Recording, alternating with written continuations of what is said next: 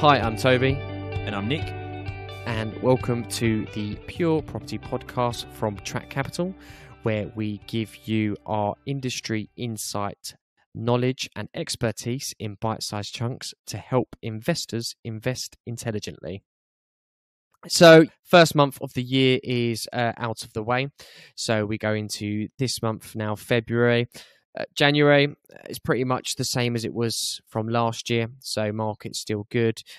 We've had sort of more progression as well in the general circumstances we find ourselves in, which, as you all know, is COVID, hence us recording this remotely still.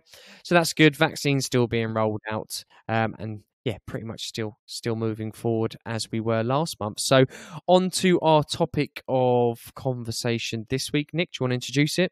Yeah, sure. Hi, everyone. Welcome back. So this week we're going to be running through property purchasing costs and property running costs as well. So basically what we'll discuss is the key considerations around the financials and what you have to pay out for leading up to and during the purchase process.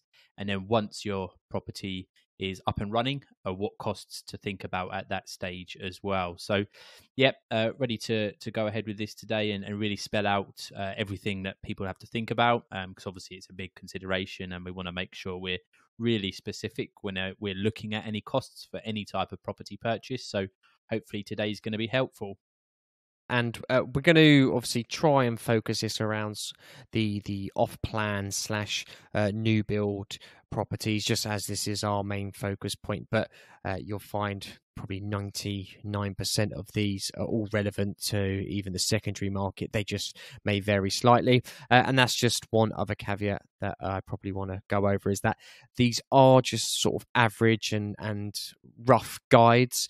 They won't be exact because they do vary quite a lot. What we've tried to do is give you a good sort of base or average price and level that they tend to come in at based on our experience and what we've come across in the past. So Nick, why don't you get the ball rolling and yeah. Yep. So exactly as you mentioned, so these are sort of general indications or indicative rates. If anyone does want specifics, then obviously get in touch with the team and we can go through that. So the first one we're going to be looking at is a sourcing or administration fee. So what some people may not be aware is that there's a more the sort of people working on an individual basis or self-employed property sources. So what they'll do is they'll find potentially below market value properties or off-market properties you won't be able to find on Rightmove or things like that. And then they will charge an investor a fee for introducing them to that property. And typically that would be from an end user, so an owner-occupier that's potentially looking for a quick exit. Now, the other side of it is companies similar to ours. So investment agencies, they may charge a administration fee for handling the transaction, or they may charge a sourcing fee as well. But in both cases, this can range from anything from as low as £1,000 up to £5,000. We do actively know competitors charging a £5,000 fee to introduce investors to developments at the moment. So yeah, that's what you can look at on the sourcing side. And as I say, it's not always the case that you need to use a sourcer, but if they can find a genuine below market value property or something that you can't buy online or register interest through Rightmove, Zoopla, etc., then it can certainly be worthwhile. But yeah, the first fee would be the sourcing / administration fee. And next up, I'm going to cover legal fees. So when you're purchasing a property, as you will probably know, you have to instruct solicitors to carry out the legal process for you. So they will handle the conveyancing process. Now, this will depend on the solicitors you choose. Prices do vary. You can get different levels of solicitors. And obviously, if you're buying a limited company, you will have to use a commercial solicitor, and if you're buying your personal name, you could just use a normal residential solicitor. This can vary from sort of £1,000 plus VAT upwards. but they can also be slightly cheaper. But then you also have to factor in disbursements, which will be added on top. This can be anything such as your search pack, ID check. Most solicitors have a standard they will charge for, but you'll find some solicitors may have different disbursements they do charge for that aren't included in their actual fee. The main fee that you'll be looking at, which is across the board, sort of a good comparison, is the amount that you're paying the solicitor for their time, and that's where we have the sort of £1,000 sort of average. So that's what you'll be paying the solicitor for their time to handle the transaction for you. But as we mentioned, there will be disbursements involved, and whenever you get a quote from a solicitor, they will be able to give you an exact breakdown of the disbursements that will definitely be needed, and also potential ones that come along the way. But we say to factor in anywhere from £1,000 to £2,000 for your legal fees. Perfect. So that's the legal side of things covered. Now, next up, we're saying mortgage broker fees is another cost that you want to consider. So when people are reviewing investments, they might speak to their bank, who they're with currently, and try and arrange a mortgage. But we do encourage investors to go a bit wider in their search. So if you can get yourself a decent mortgage broker who's got access to the entire market, it should give you a much wider range of products to look at, different timeframes, different rates from all different lenders. Now, if you do proceed to either get an agreement in principle, or you do move forward within a mortgage arrangement via a broker, they will typically charge a fee for that service, and that can be anything from £600 to £900 is what we see on average. But obviously, yes, it's an upfront cost, but if you look at the potential savings there and the wider variety of mortgage products you have available to you, it can be well worth it, particularly if you're buying in a limited company name, or perhaps you've got adverse credit history, or perhaps you're going for a slightly more non-traditional property investment, maybe on the commercial side, etc., etc. But yes, mortgage broker fees, definitely something you want to sort of consider in your initial costings, and typically they can fall in at about £600 to £900, depending on the firm. Plenty of options out there, both online and more traditional as well. So yeah, mortgage broker fees is one. Yeah, and following on from the mortgage broker fees, another one is mortgage survey fee. Now, most mortgage products will tend to have the mortgage survey free of charge, and that will just be the standard valuation. That's the most common one, especially with the new build and off planners. You don't really need a structural survey done on that, because it's going to be new and all signed off and hopefully all good. So mortgage survey, and again, this can vary depending on the lender, but this can be anywhere from a couple of £100 to £400 or £500, depending. But it's something to bear in mind, because not all lenders will include the valuation survey, and do check. But the broker would always let you know about this if there is an additional cost for the mortgage valuation. Okay, good stuff. Now, moving on to the big one, stamp duty, aka stamp duty land tax. So, as many of you will know, this is a tax that's placed on the purchase completion when you buy a property in the UK. We're not going to go into the specific rates in detail today, but we can give you an idea of what those would be for any one property. And we'd also link a stamp duty calculator in the episode notes. But yes, at the moment, big debates going on about whether the stamp duty holiday in the UK should be extended. And also, we've got an overseas surcharge coming in April for obviously non-residents buying into the UK property market. So it's more important than ever to have a really strong understanding of what your stamp duty land tax liability would be. Yes, the broker can advise this on purchase, but also this will be obviously confirmed by any conveyancer or solicitor during the purchase process as well. But yes, stamp duty land tax is a big hit that we need to think about. Yes, and just quickly on that point, a lot of investors, they don't always necessarily know that even with the stamp duty holiday that's currently available, you are still liable as an investor to still pay the 3% surcharge. The holiday is only beneficial if you are purchasing a property over the 125,000 level, because the holiday then comes into the equation of what you would pay as a normal residential buyer, which starts to be factored in over that amount. So just something to remember is, I do get a lot of investors say, I don't have to pay stamp duty with the stamp duty holiday at the moment.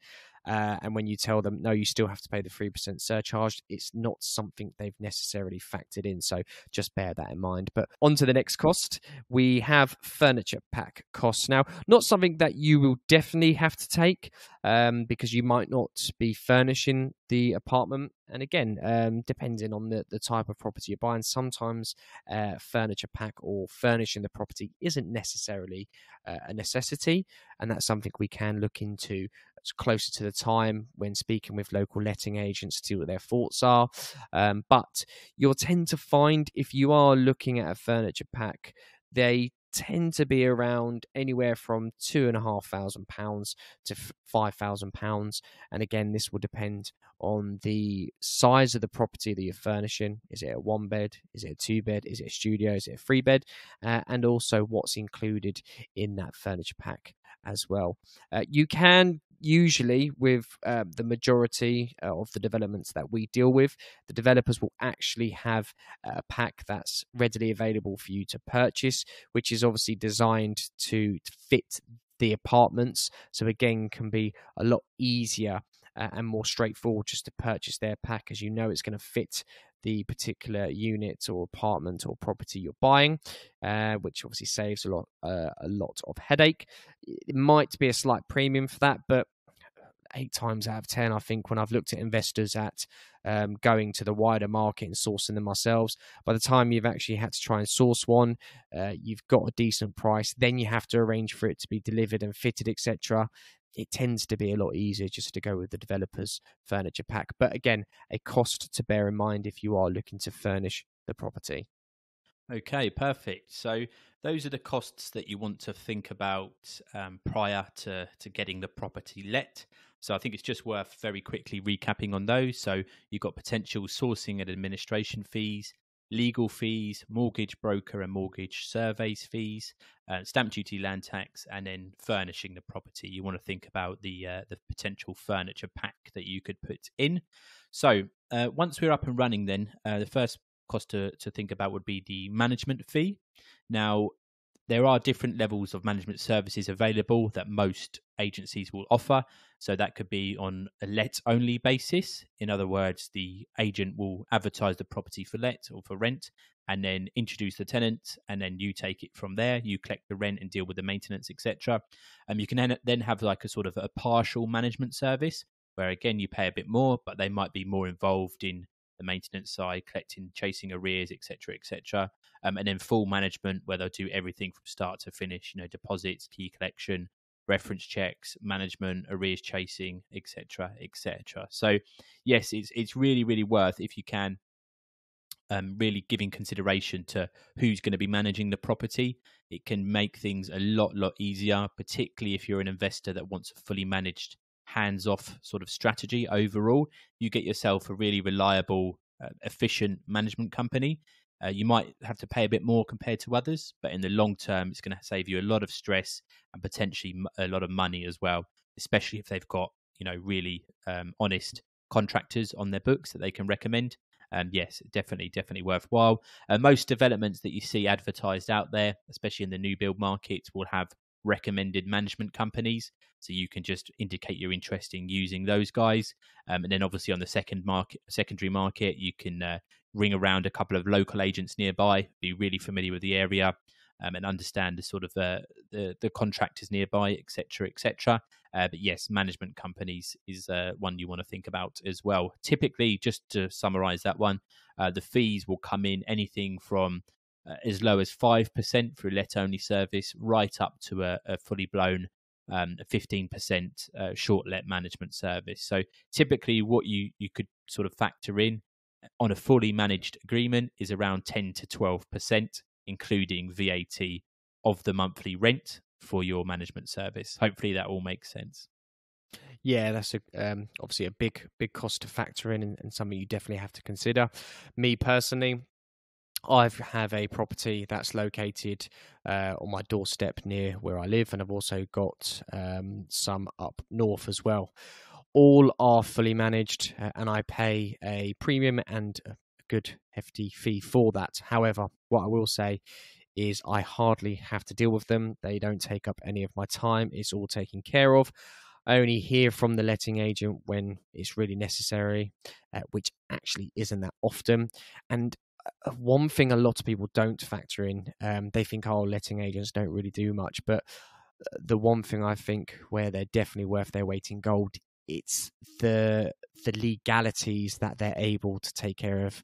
I don't think a lot of people realize that when you are renting out a property, the legislation, the legals, there's so many different sort of parts of the process during the tenancy period as well, that if you don't get done correctly and you're not following the law, it can be very costly for you, and these mistakes cost a lot. And what you're paying the letting agent for is obviously their expertise and knowledge to be up to date with all the standard and modern legislation, which if you try to keep up to date with that and in the know-how of it all, I assure you it's very, very difficult. So that's one thing I did want to sort of point out.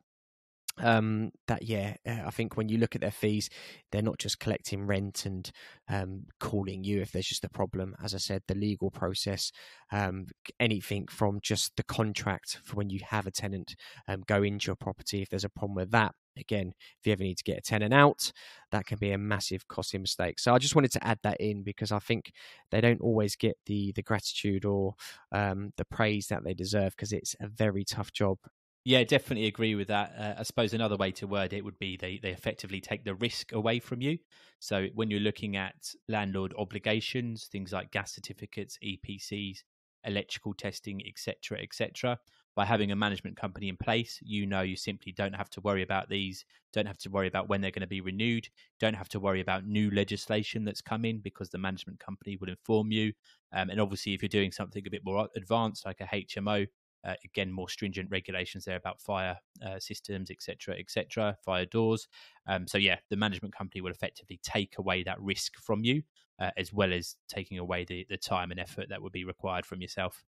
Yes, exactly. And I think one thing that you will notice is when you see in the news about a landlord being fined thousands of pounds because their property wasn't up to scratch and the living standards were bad, or they've not had their HMO up to regs, etc. What you'll tend to find is these properties are actually managed by landlords that are just manage it themselves and don't have a letting agent, because I assure you, if they did have a letting agent, the letting agent would be telling them it's not up to scratch, and they wouldn't be representing the landlord if that was the case. So yeah, when you see these scary stories, 9 times out of 10, it will be a landlord managing it themselves. On to the next one. So you've covered the management letting fee. The next one that we're going to speak about is service charges. So when you're buying an apartment, you have to bear in mind that one of the ongoing costs will be a service charge. So this will include the looking after of communal areas, etc., because there will be a management company in place. So this will be someone who will be looking after the building and the communal areas, and they charge a fee for that. You will get statements to see what they're spending the money from, so you do see where your money is going. And sometimes you can be involved in that. Some residents or property owners can actually take over the management company, so that's also a possibility as well. But this will be a fee, and again, this does vary from development to development. It can be anywhere from £700, £800 up to £1,500, £2,000. It does depend, but it can fluctuate. And what they tend to have as well is a portion of the money that you're paying in on a yearly basis will go into a pot, like a sinking fund, and they're able to then sort of designate that to an unforeseen cost that may arise. But yeah, it's one of the ongoing costs, which is one of your slightly larger ones, and when buying an apartment that you do have to factor in, because this will, of course, affect your returns. Yeah, absolutely. So just touching on that quickly, I used to be a block manager effectively. So that's what we, when we say service charges, we exactly as Toby said, so covering all the communal areas of the building. So in terms of a cost for investors, typically you'll see it charged at £1 per square foot rate. So you might see £1.88 per square foot up to over £4 in London. So that's what they're referring to, covering sort of cleaning, CCTV, water supply, refuse disposal, insurance, landscaping, etc., etc.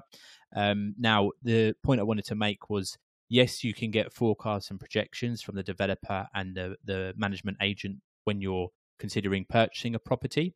But what happens is ultimately it takes a year or two for this service charge to really get a lot more focused and where you work out a consistent charge. So basically what they're doing at the start is estimating what the potential costs are going to be. Then over time, over a year or two, the costs really become apparent what they are exactly, and then they're able to nail that down and really focus on what the ongoing costs are going to be. So yeah, I just thought that was worth considering as well, that you will get quotations on what the service charge will be, but it may fluctuate ever so slightly. So yeah, that's service charges. Another one which a lot of investors, to be fair, they do know to look out for now, because of all the media stories around leasehold and ground rent. So yeah, the next one is ground rent. So this is a figure that's paid to the freeholder.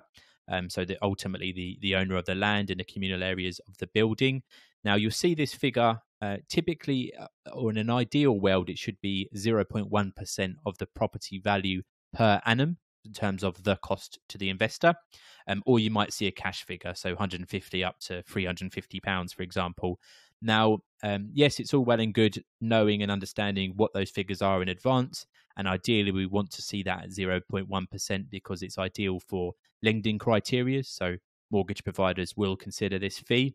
But also, we want to ensure that the increase or the contractual terms of the increase are not excessive or not too onerous. So what we really want to see is a 10-year review of the ground rent in line with the retail price index, i.e. inflation. So that way we know it's not going to double in year 3, etc. So we can really forecast and know what our net returns are going to be. So yes, ground rent's definitely another one we want to factor in for a couple of reasons. Yeah, definitely. I think you'll find as well, there's a lot of scare stories about ground rent, because people have had bad experiences when they come to buy and sell a property because of the ground rent being a ridiculous amount and doubling every sort of 5 or 10 years, for example, which means lenders won't look at it. But the good thing is now solicitors are very hot on this, so rest assured your solicitor will be able to cover you and protect you on this, and they'll make sure that the ground rent agreement isn't something that's going to be detrimental not only to your purchase and sort of the ongoing cost you're going to have to pay, but also the sale as well. So the good thing about new developments is they are factoring in and putting in these acceptable ground rents, which is good. But moving on to that, we've got maintenance. So maintenance is going to be sort of your ongoing cost to maintain your particular property.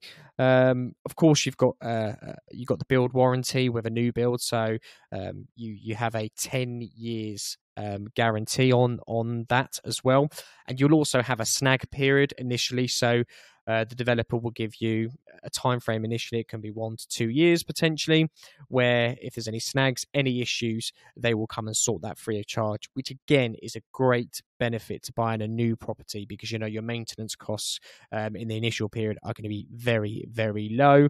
So you also want to factor in that you may have some extra maintenance that you will have to sort of potentially pay out, mainly if you're buying on the secondary market, because you're technically buying a used property. So of course there's going to potentially be some bits and pieces that may need to be improved or maintained or replaced along the way. That can be anything from, carpet. Your carpet after a few years may need replacing. So that's sort of the maintenance that you'd have to bear in mind. And as we said, with the majority of properties that we deal with, these are going to be very low because they are new properties.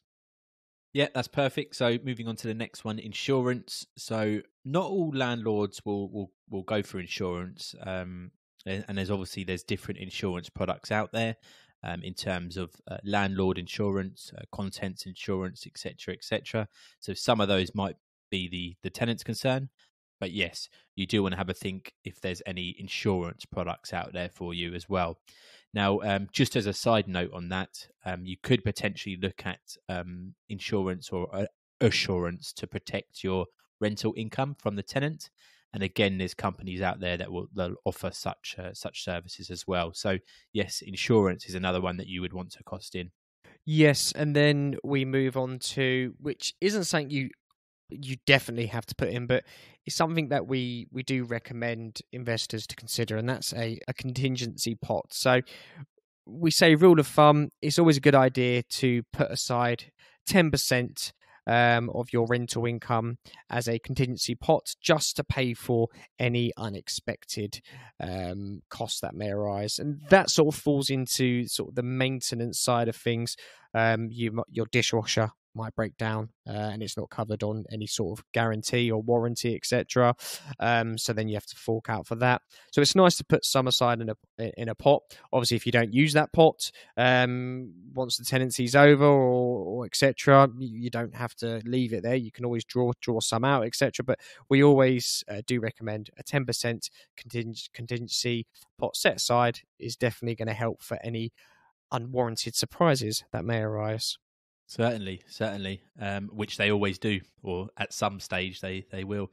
Okay, cool. So yeah, let's just quickly recap then. So prior to the actual letting of the property, we've got the sourcing administration fees, legal fees, mortgage fees, and when a project completes, stamp duty, and then you want to think about furnishing your property. Once we're up and running, you want to think about your management fees, service charges, and ground rent. And then also things like maintenance costs, either ad hoc or continuous ones set aside in a contingency pot, and then also insurance as well. So, and yes, I think the only thing I would add is that obviously this sounds like a lot, and we've tried to cover most of the areas that you would expect to see costs come from. But yes, if you're speaking to anyone that's advising or assisting in your investment search, they should be able to give you a very specific idea of what each of those costs are going to be, when they're going to be incurred, so you can really, really work out what your return on investment and your net yields are going to be after these costs have been taken into account. So yes, that's the main costs that you need to think about when purchasing property. And next week, tying in with the subject we spoke about today. So obviously today we've gone over costs to purchase and ongoing costs. We're going to cover the actual purchase process. And obviously this is going to be more focused towards a new build or off-plan property. But it is another question that investors do tend to ask if they're not familiar with the process. So next week we'll be covering the purchase process. Yeah, that should be a good one. So as Toby mentioned, we'll go through the purchase and reservation process, the conveyancing process, and then the construction update and site visits leading up to project completion, and then what you can expect on project completion right up until your unit's let, and then you're receiving funds in your account. Good. Well, we will see you all next week. Thank you for tuning in this week. And if you have any questions, as usual, please feel free to reach out to the team here at Track Capital. See you next time. Thanks, guys. See you soon.